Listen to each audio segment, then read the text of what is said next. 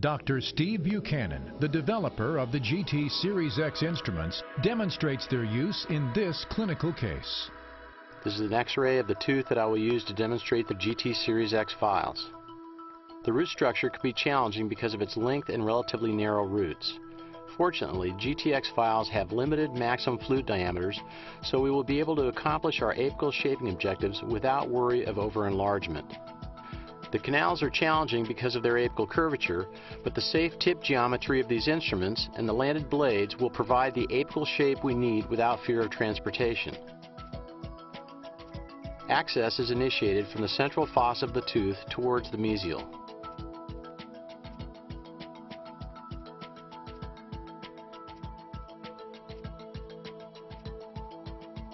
An ideally cut access allows us to fill the cavity with ProLube lubricating solution and still easily drop our negotiating files into each canal orifice.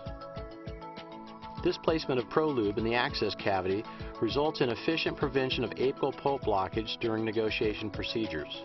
The initial instrument placed into the apical third of small canals is the number 08 Lexicon file.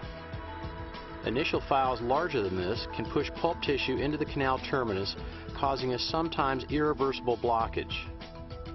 Negotiating instruments are used with a watch winding motion. Here we see that followed by several pull strokes to loosen it, then it is watch wound again.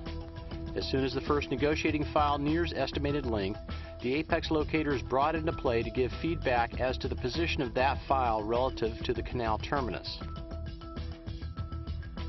After using the tightly curved canal in order, a number 06K file was needed to reach length, near to length.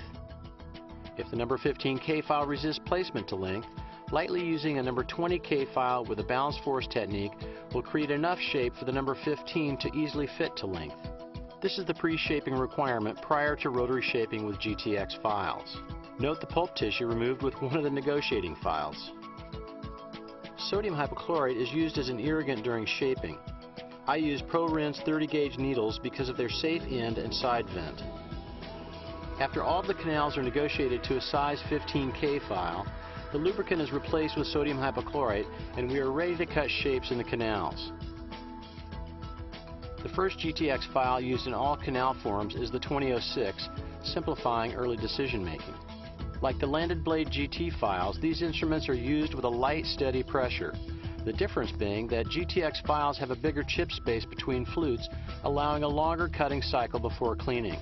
Instead of 4 to 6 seconds, these files cut for 10 to 12 seconds before stalling. When apical progress slows, do not add apical pressure, simply remove the file, clean it, examine it, and use it again. The second use of the 2006 GTX file has achieved length in this canal. An examination of the file tip shows a paucity of debris in the tip flutes, so we know that a larger apical shape is needed. The 3006 GTX file is used next, and with a light, even pressure, it cuts to length.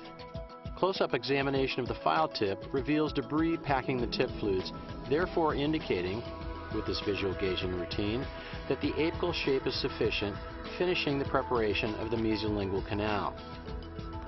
All of the canals are again irrigated with sodium hypochlorite prior to beginning shape in the mesial buccal canal with the 2006 GTX file.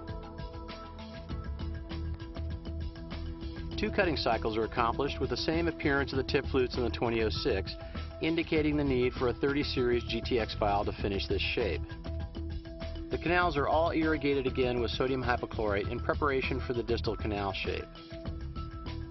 The 2006 is again used to cut initial shape. As this is a medium-sized canal, the apical progress with this file is rapid and the file tip shows no debris in its tip flutes, a common outcome in these canals. Because this is a medium-sized canal, at least an 08 taper is needed for final shape, so the next GTX file size is the 3008. This file quickly cuts to length, and again we see no debris in its tip flutes, indicating the need for a 40 series file. While a 4008 shape is certainly adequate for a medium-sized canal, I personally prefer a bit more coronal enlargement in these roots, so I will finish with a 4010 standard GT file, as it has a 1.25 mm maximum flute diameter.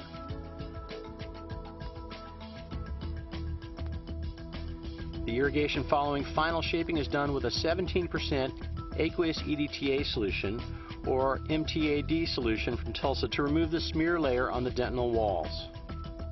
Following that, it is important to continue to irrigate with sodium hypochlorite for 15 to 30 minutes to continue cleaning the prepared canals.